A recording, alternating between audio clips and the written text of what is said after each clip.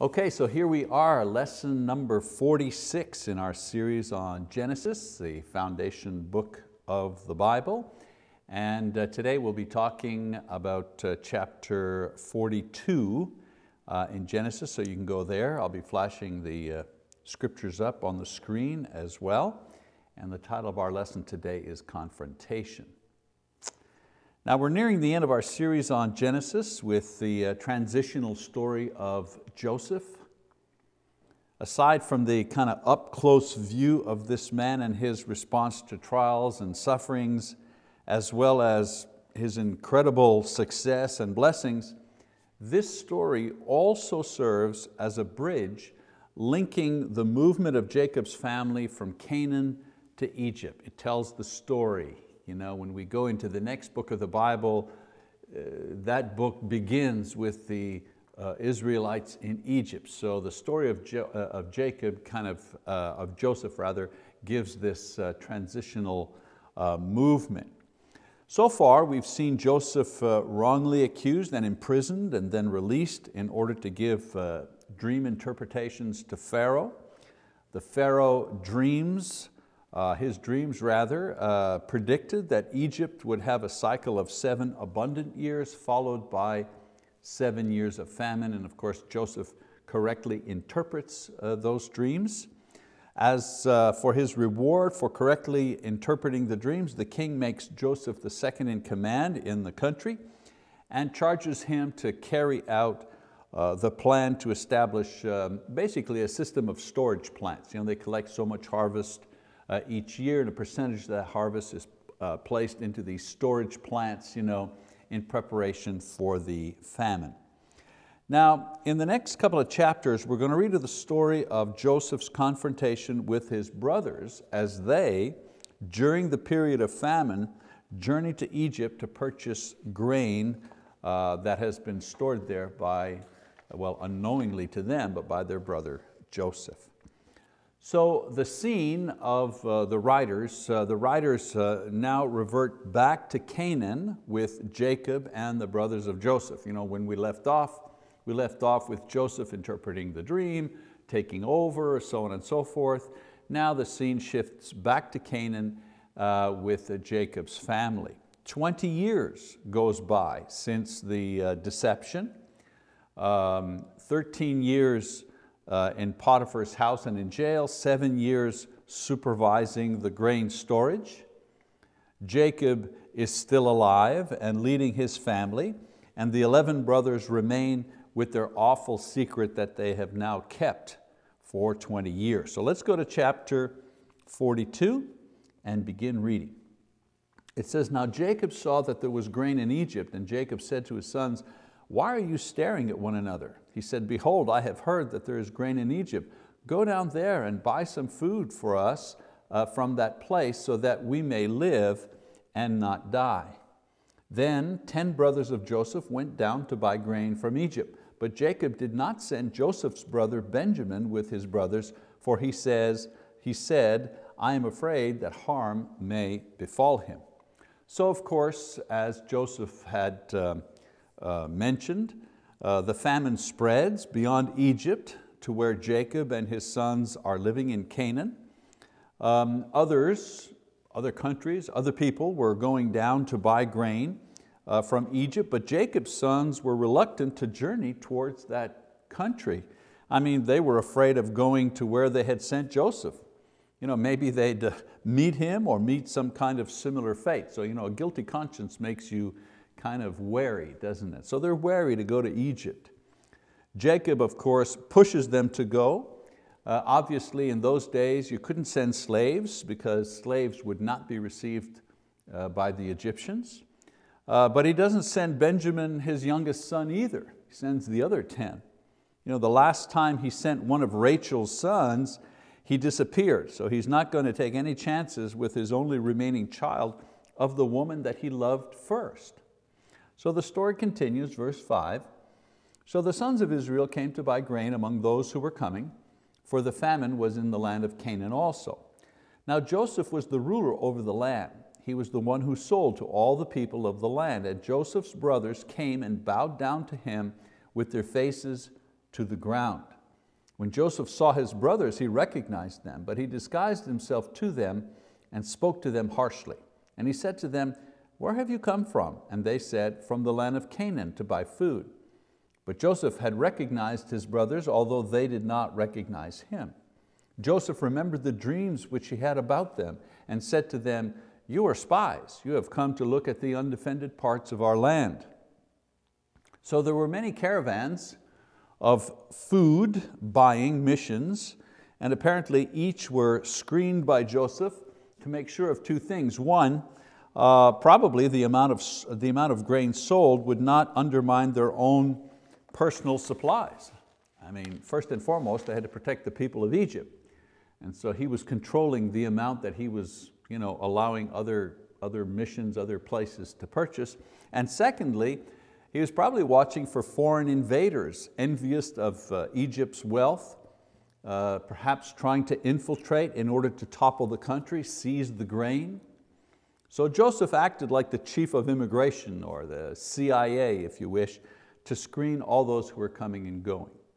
So the brothers don't recognize him. Let's face it, he left when he was 17 years old. Now he's about 37 or 38 years old, dressed like an Egyptian ruler. I mean, they can't even imagine what he might look like at this time. He recognizes them. He may have even anticipated their coming.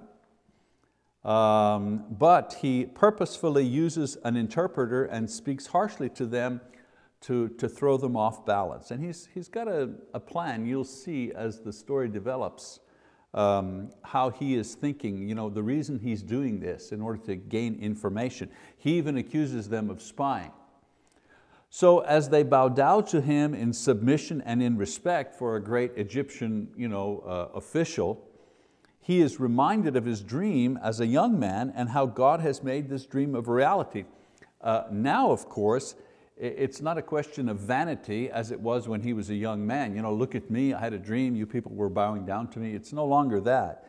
It's an example of God's great power that he sees and he understands. So let's keep reading. In verse 10, "Then they said to him, 'No, my lord, but your servants have come to buy food. We are all sons of one man, we are honest men, your servants are not spies.' Yet he said to them, 'No, but you have come to look at the undefended parts of our land.' But they said, 'Your servants are 12 brothers in all, the sons of one man in the land of Canaan, and behold, the youngest is with our father today, and one is no longer alive.' Joseph said to them, 'It is as I said to you, you are spies. By this you will be tested.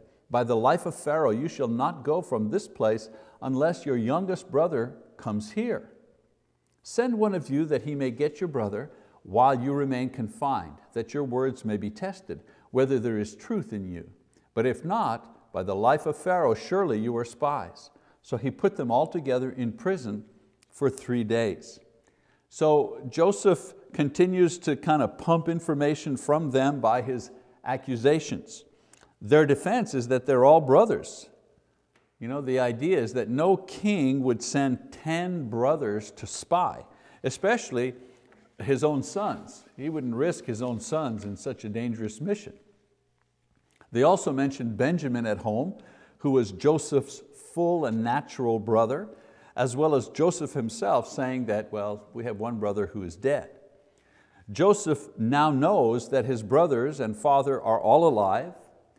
All the family is intact, the way it was when he left it 20 years before. So he's managed to pull some information from them without them becoming suspicious of what he's doing. So he continues to accuse them of spying, and he puts them in jail, demanding that they produce their younger brother in order to prove the story. So their time in jail, with the possibility of remaining there indefinitely, may have seemed like a proper justice for what they had done to Joseph. Now he's got them thinking. So we keep going, verse 18. It says, "Now Joseph said to them on the 3rd day, 'Do this and live, for I fear God. If you're honest men, let one of your brothers be confined in your prison. But as for the rest of you, go carry grain for the famine of your households. And bring your youngest brother to me, so your words may be verified and you will not die.' And they did so. Then they said to one another, "Truly we are guilty concerning our brother, because we saw the distress of his soul when he pleaded with us, yet we would not listen. Therefore this distress has come upon us." Reuben answered them, saying, "Did I not tell you, do not sin against the boy? And you would not listen? Now comes the reckoning for his blood." They did not know, however, that Joseph understood, for there was an interpreter between them. He turned away from them and wept. But when he returned to them and spoke to them, he took Simeon from them and bound him before their eyes.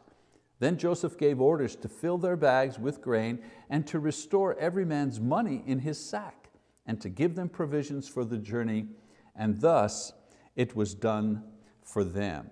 So an interesting episode here, as the brothers are released from prison and Joseph requires only one of them to remain as hostage. Now, they discussed their sin against Joseph, thinking that God was now punishing them, and it was an appropriate way, right? They sent him off to slavery, to some sort of prison, to enslavement, and now God is putting them in prison, if you wish, and denying them returning home. Another thing that's interesting about this particular passage is that it's the only time in the book of Genesis where sinners actually acknowledge their guilt and the responsibility for their sins. Of all the characters here who are guilty of sin that we read about, from Adam all the way now to Joseph, this is the only time one of those individuals acknowledges their sin. Anyways, continuing with our story, Joseph, as we know, can understand their conversations, but they don't realize because he was speaking through an interpreter. Now, Reuben defends some of his actions, but he says this is God's punishment which they deserve. So they can go home, but they need to leave one person behind. And if they return, they must bring Benjamin with them. That's the deal. That's what has to happen. So let's read verses 24, 25, 26 here. Verse 24, he says, "He turned away from them and wept. But when he returned to them and spoke to them, he took Simeon from them and bound him before their eyes. Then Joseph gave orders to fill their bags with grain and to restore every man's money in his sack and to give them provisions for the journey. And thus it was done for them. So they loaded their donkeys with their grain and departed from there." So, as I said, Joseph overhears their acknowledgement of sin and their resignation to receive the punishment. They're saying, look, we're being punished and we deserve it because of what we did to our brother.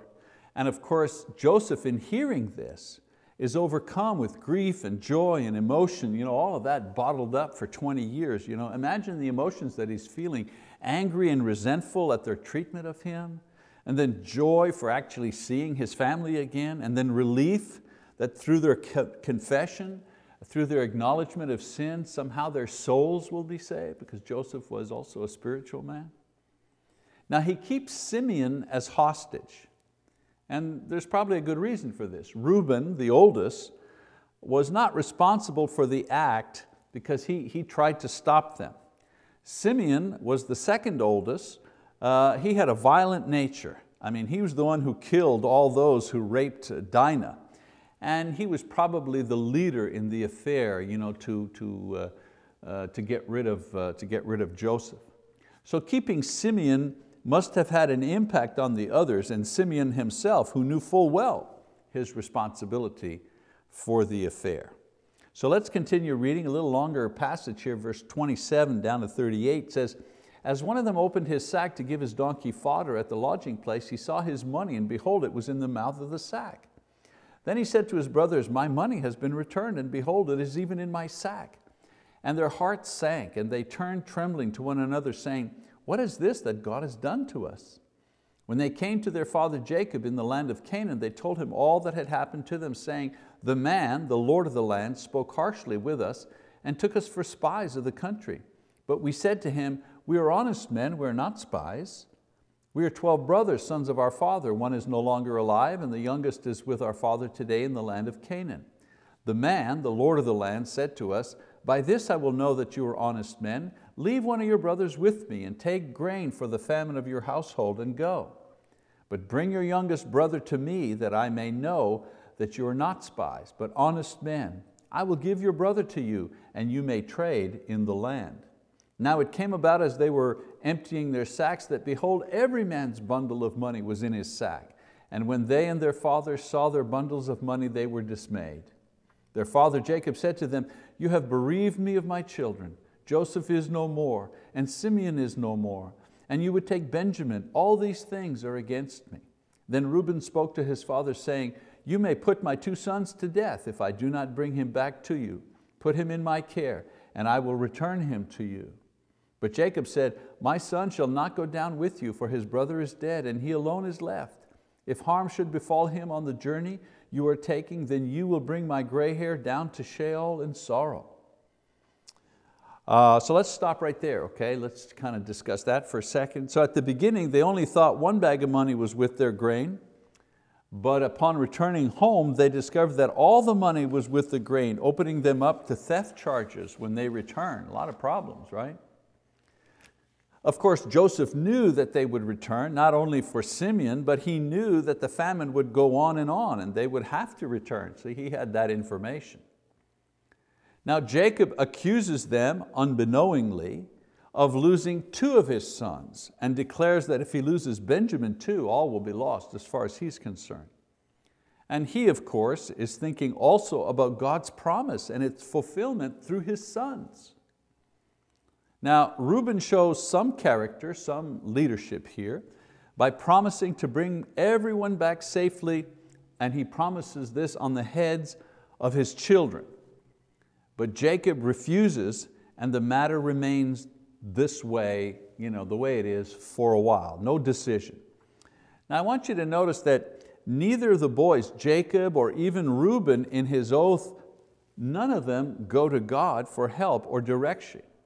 You don't see anywhere in this narrative that they stopped and they prayed, or they fasted and prayed to God and they called out to God for help or direct. None of that here.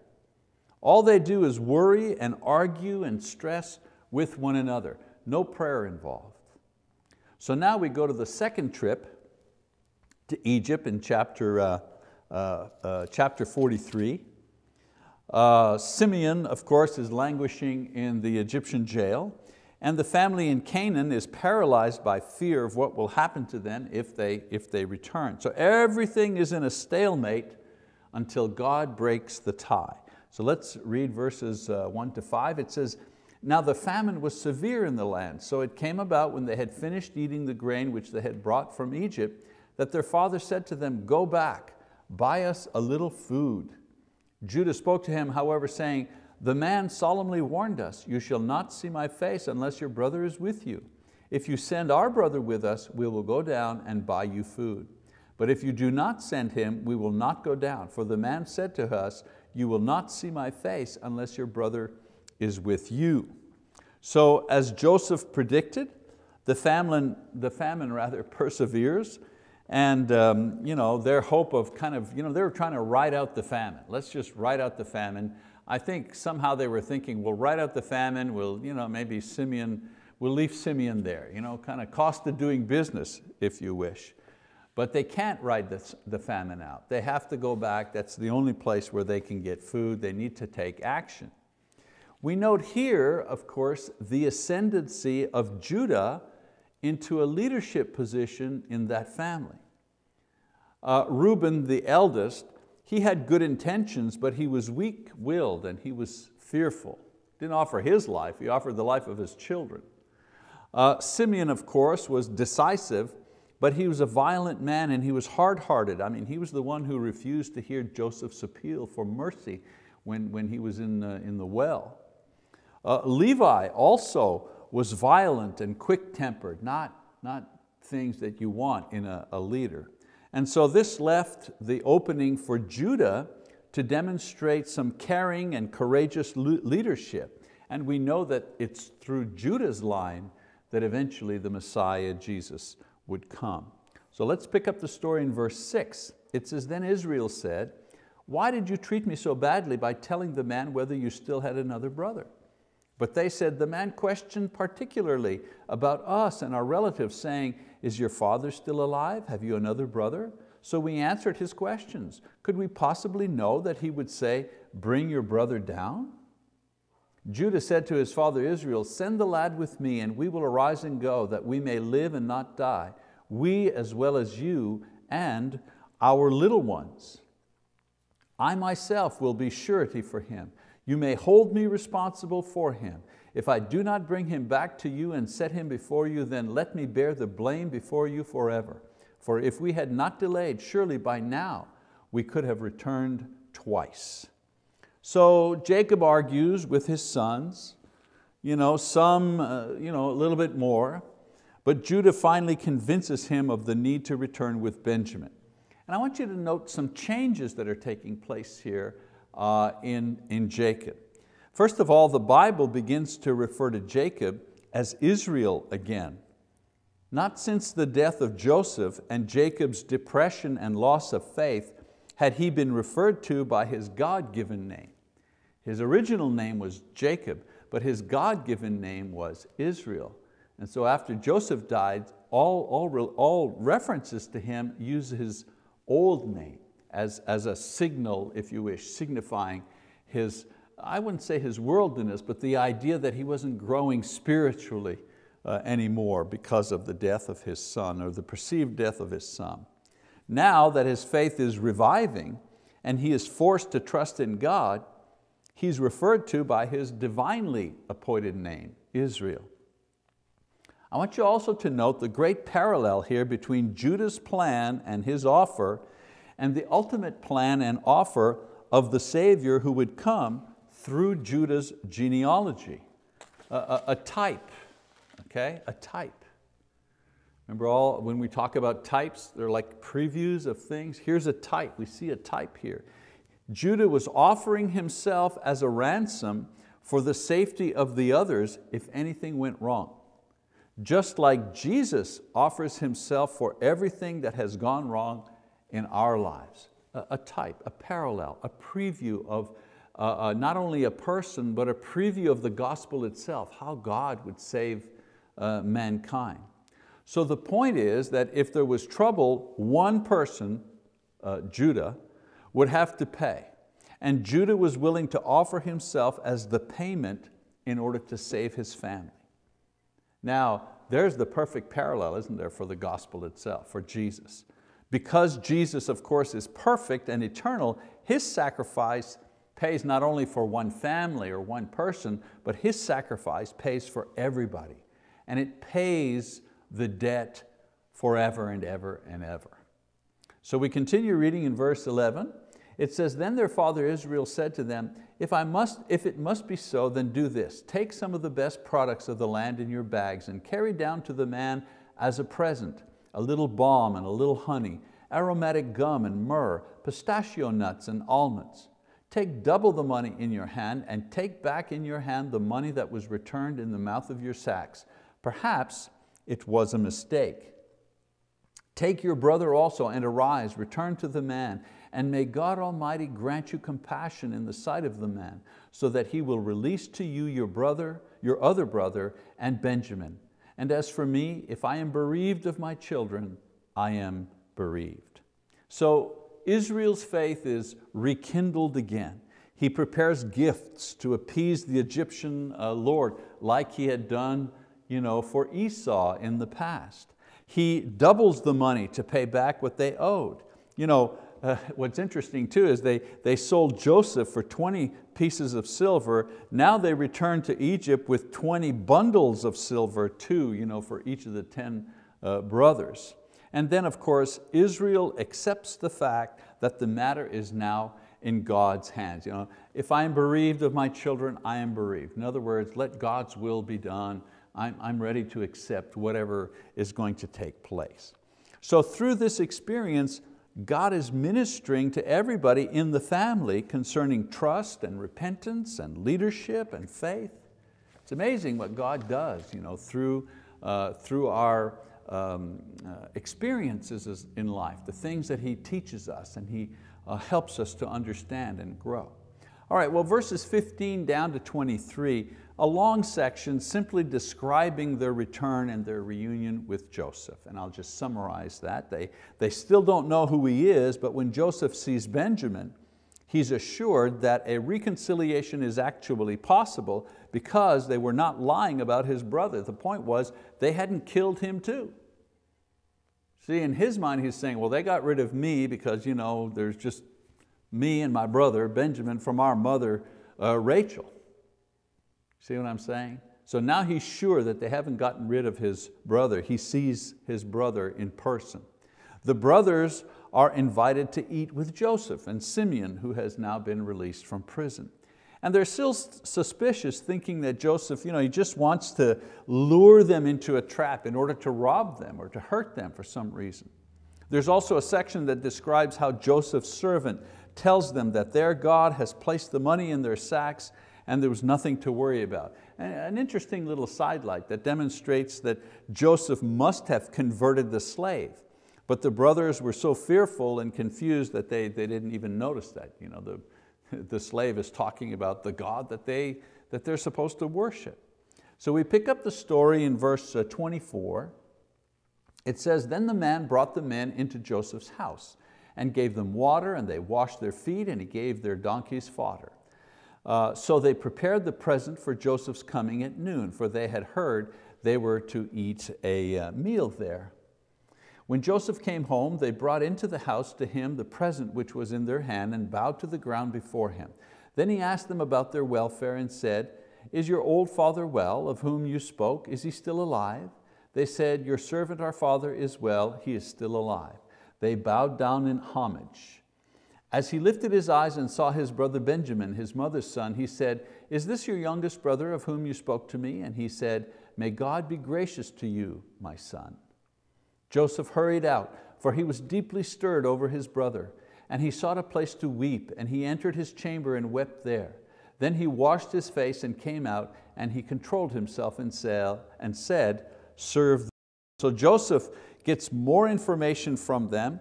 He receives their gifts and respect, but he loses it when he sees his younger brother. It's such a beautiful passage. Isn't it so human? I mean, thousands of years ago this episode took place, and yet all of us can easily relate to finding someone that we thought we had lost forever. The emotion of it just overwhelms him. And after weeping by himself, he begins the meal. So let's finish up the story. It says, Joseph hurried out, for he was deeply stirred over his brother, and he sought a place to weep. And he entered his chamber and wept there. And then he washed his face and came out. He controlled himself and said, serve the meal. I think we read that one before. And he took portions to them from his own table, but Benjamin's portion was 5 times as much as any of theirs. So they feasted and drank freely with him. And there's a little passage here that I want to read. I think I didn't get it in the overhead here. Let's go back. It says in verse 32, okay, let's read verse 32 again. It says, so they served him by himself, meaning Joseph, and them by themselves, meaning the brothers, and the Egyptians who ate with him by themselves, because the Egyptians could not eat bread with the Hebrews, for that is loathsome to the Egyptians. Now they were seated before him, the firstborn according to his birthright, and the youngest according to his youth. And the men looked at one another in astonishment.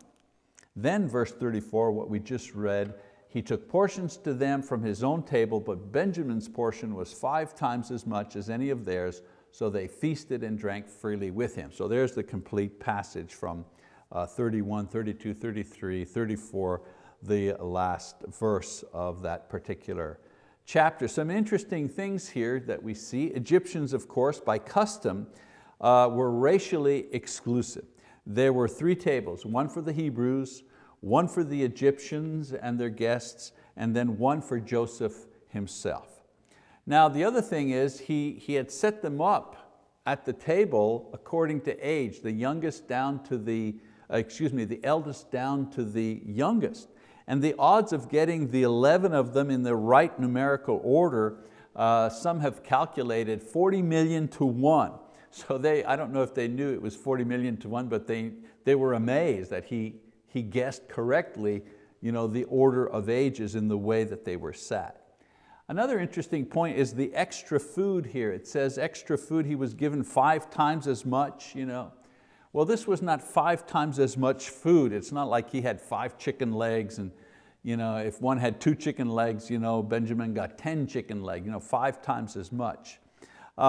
It actually meant 5 times more often was a special food taster from Joseph's table sent to him to offer him something as a way of honoring. That's what they did. From the table of the king or the lord or whatever, he would send one of his food tasters to one of the guests to offer him something to try, and so on and so forth. It was a way of honoring that particular individual. So Joseph was honoring Benjamin more than his other guests. So what had begun this entire affair was these brothers' jealousy and resentment of Joseph, their half-brother. That's what started this whole thing, right? They were jealous of him, they tried to kill him, and then finally they sold him into slavery.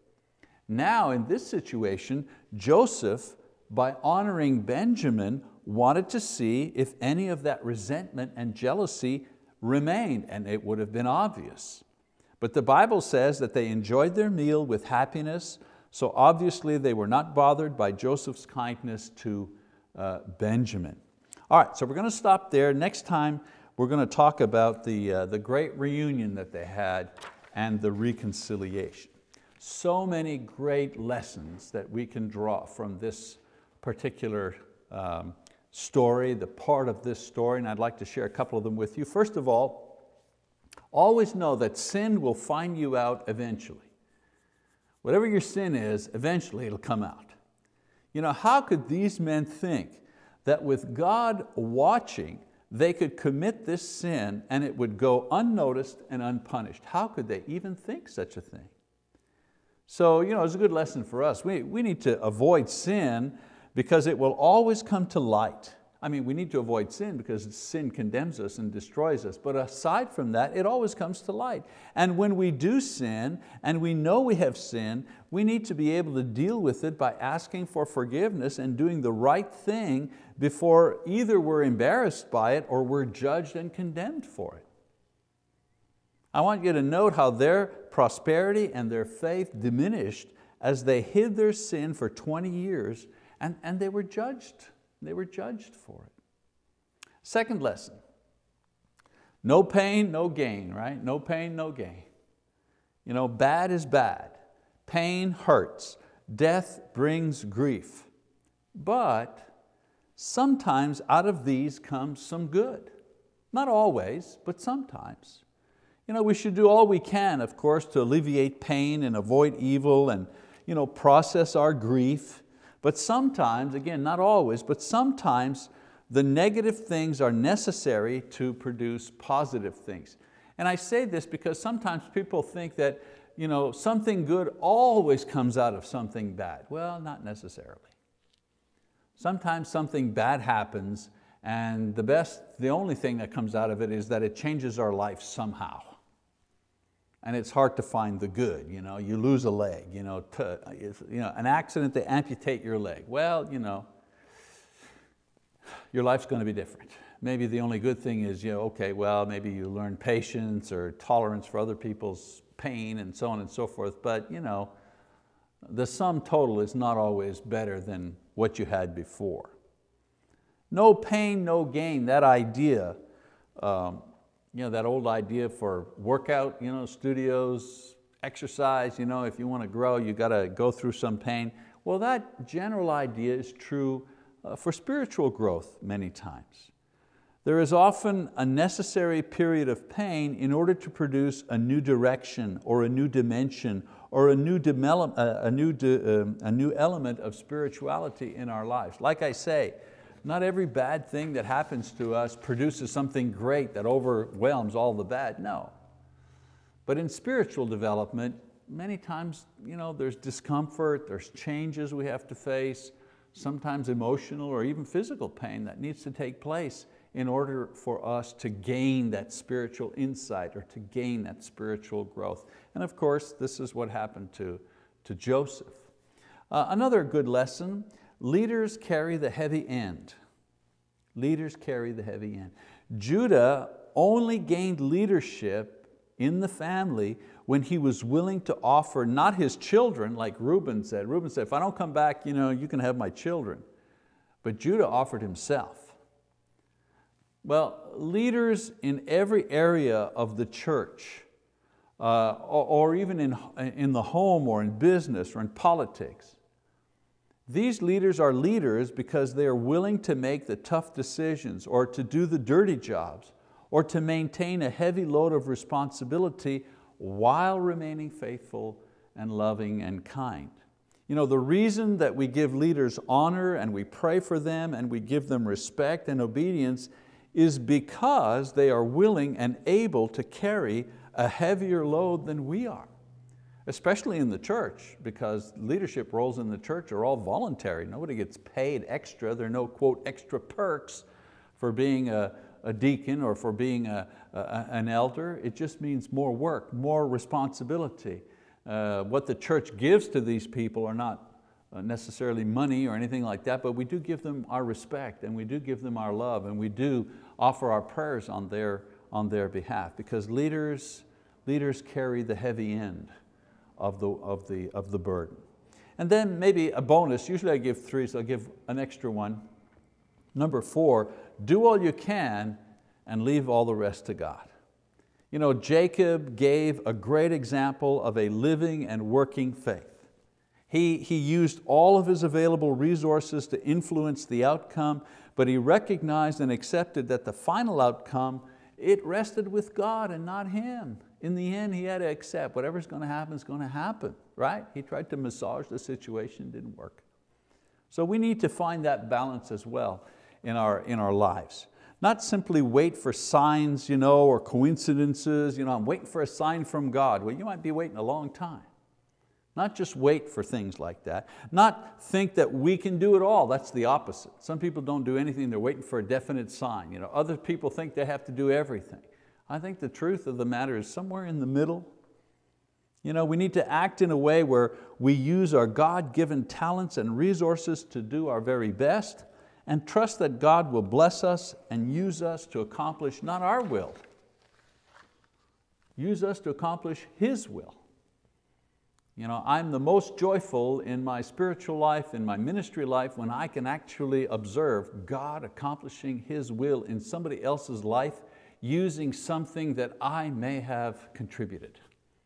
That's a wonderful, wonderful feeling. Perhaps the only better feeling is when I see how God is using the talented skills of a lot of people working together to accomplish His perfect will. This is a marvelous reward and something we all should be looking towards in offering our service and our resources and our talents to God. Okay, so that's the confrontation. We're almost at the end, 50 lessons, God willing. We'll be finished in a couple of weeks. Next week we're going to review and continue the story of Joseph, and this time as the reconciliation with his brothers continues to go forward. All right, we'll see you next time. Thanks for your attention.